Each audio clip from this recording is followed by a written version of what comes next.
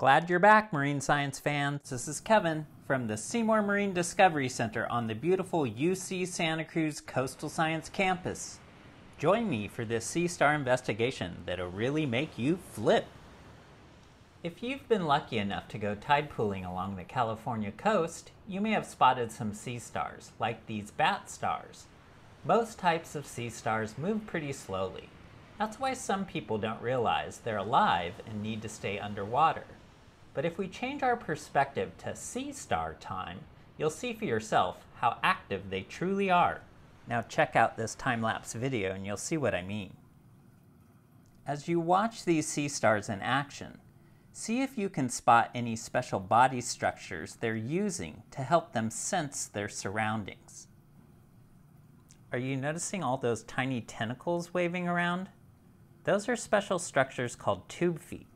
Those thousands of tiny tube feet have more than one function. They both sense and then respond to what they detect in the environment. The tube feet help the sea star respond by moving toward or away from whatever they sensed. Now that we have a good sense of how sea stars use their tube feet to sense and respond to their environment, it's time to investigate further.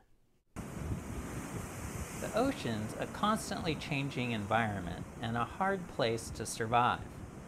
If you're a sea star living in an area like this, where the energy from powerful waves can easily knock you off and flip you over, how do you recover?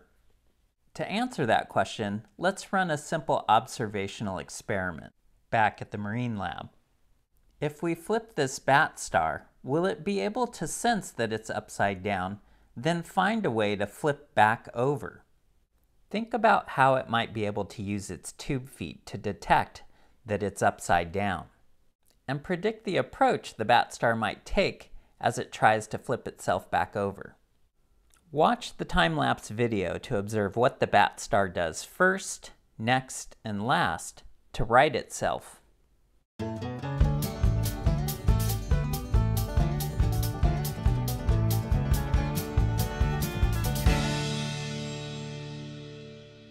That was an incredible feat. Now take a couple minutes to draw and write your observations and share them with a partner. How do you suppose a bat star coordinates those thousands of tube feet to sense that it's upside down and then move its body back into a safe position?